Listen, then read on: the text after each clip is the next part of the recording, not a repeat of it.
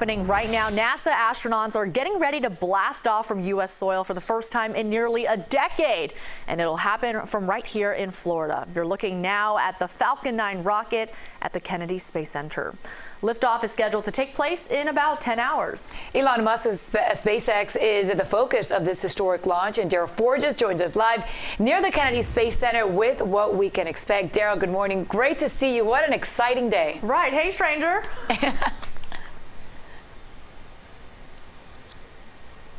Right, and I get to see my two favorite Miami ladies, Maribel and Frances. Good morning to the both of you ladies. You just talked about it. We're hours away from this historic takeoff, but the biggest concern right now is the weather. Of course, the bad weather you all had in Miami could impact us here in Titusville, Florida, but NASA says that we're about have a 60% chance of takeoff. Hopefully that increases as the day goes along. But ladies, this historic takeoff is so meaningful in so many different ways.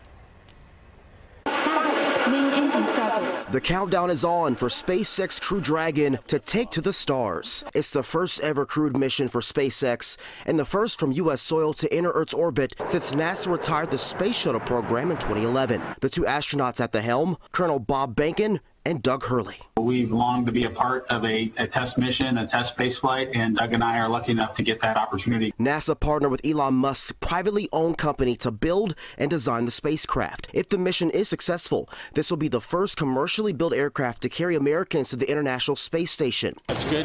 While the excitement is brewing for the big day, the pandemic's impact looms. COVID did drive some changes in how we were conducting our operations and preparing for this mission. We've been tested at least twice so far, and rumor has it we might be tested again before we go. The Kennedy Space Center is closed to visitors. NASA is encouraging people to watch the launch from home. Even with the impact of COVID-19, this space team is determined to launch themselves into history books. Where there's a will, there's a way, and there's been will to make this happen, and we're just proud to be a part of it. Now, before the historic takeoff, the national anthem will be performed by Grammy Award-winning artist Kelly Clarkson, and President Trump and Vice President Mike Pence are also expected to be here for the historic takeoff. Live in Titusville, Florida, I'm Darryl Forges. Ladies, back to you. Darryl, thank you so much. Great to see you back in Florida.